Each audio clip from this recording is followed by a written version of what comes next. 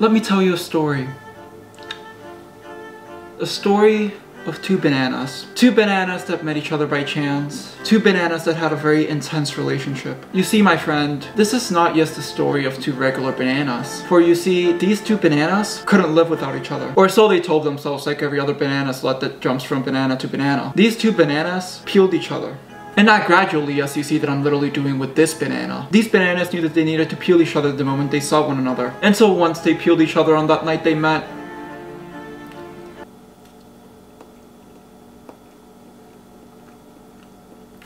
they ate each other. Yeah, these were cannibalistic bananas. They did it with an urge and intensity that not every banana feels for each other. And so what happened next, you may ask?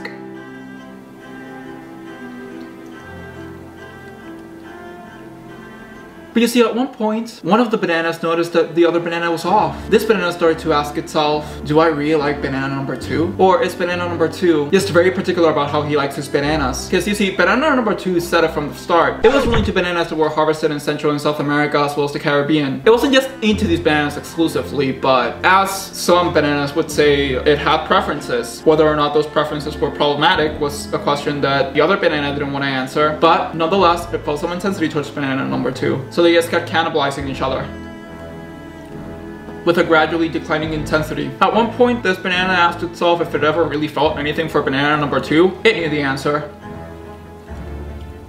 So it said bye to banana number 2.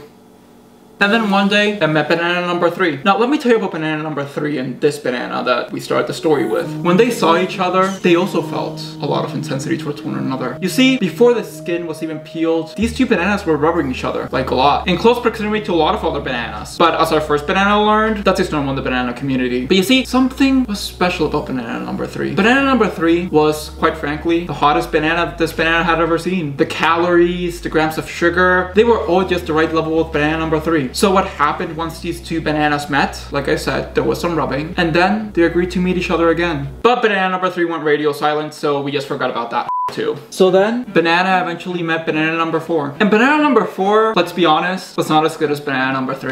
Banana doesn't know if it will ever find a banana as savory and delicious as banana 3 promised it would be. But banana number 4 showed some interest in banana. And banana liked that. Because banana, to an extent, is a real narcissist and has a lot of issues that some may argue may probably require a therapist. But anyways, back to this fateful night where these two bananas met. Banana was interested in banana number 4, and the moment these two bananas met, which went something like, hi, I'm banana, and hey, cool, I'm banana number 4, almost instantly, not only did the ritualistic process of rubbing one another begin, my friend, banana knew that banana number 4 and itself were gonna peel each other that night.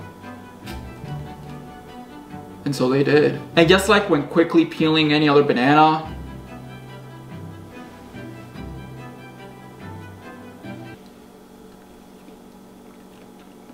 they cannibalized one another. This particular instance was pretty nutritious. And so banana asked itself, wait, these feelings that I'm having for banana number 4, why are they different? You see, while there were some similarities between banana number 4 and banana number 2, banana wouldn't say that banana number 2 equaled banana number 4. That is, they weren't exactly the same banana. Because even though 2 plus 2 equals 4, banana plus banana number 4 equals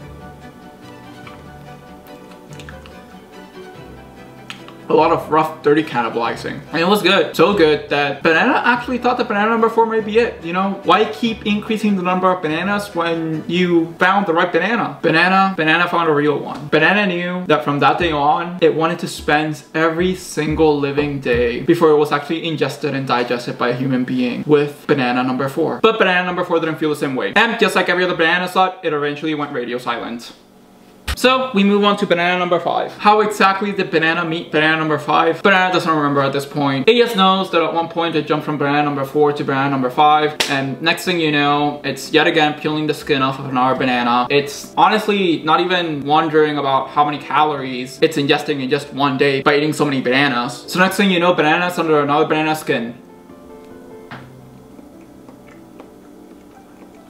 To be fair, banana number 5 was pretty tasty. Sometimes you just like the sugar. The sugar is very nutritious and it's good for you. Or at least that's what this banana told itself. But as banana eventually realized about itself, it, like every other banana, was a slut. And so it just went radio silent on banana number 5. And so eventually banana met banana number 6. And this is the one you've been waiting to hear about. Banana number 6, oof, banana number 6 was yet another slutty banana the banana couldn't wait to get its hands on. Banana number 7. Now let's keep it real. Playing it slow and banana's personality are just mutually exclusive concepts, so you can imagine what happened when banana met banana number 7. Yeah, right when they met. You can come judge it, but that's just a banana's game, honey. Banana liked banana number 7. It was unique with its own set of attractive attributes along with a few flaws, which banana actually saw as attractive. Banana number 7 was not the banana knew it was gonna end up with, but banana didn't need that. And you know, sometimes a banana gains the level of confidence that it needs to just say, screw it. I'm still gonna cannibalize this banana. Even if both bananas know that cannibalizing each other at this point is not necessarily a means to an end. Sometimes bananas just want to cannibalize each other because what else is there left for bananas to do on Earth? But anyways, the cannibalizing was good and eventually these bananas parted ways. Now, you may be asking, well, did banana learn something after going through all of these bananas? From potentially racist banana number 2 to overly attractive and probably tasty yet slutty banana number 3, and then banana number 4, which was the banana with commitment problems that got away. Or banana number 5, which, let's keep it real, had no personality whatsoever and was just there to make banana feel better about itself after banana number 4. Or banana number 6, who clearly needs to learn to state the fact that it's not into monogamy when it meets other bananas. Or banana number 7, who, you know, was quirky and flawed yet sweet all the way through. Did banana learn something after peeling or almost peeling the skin off of all these other bananas? It did.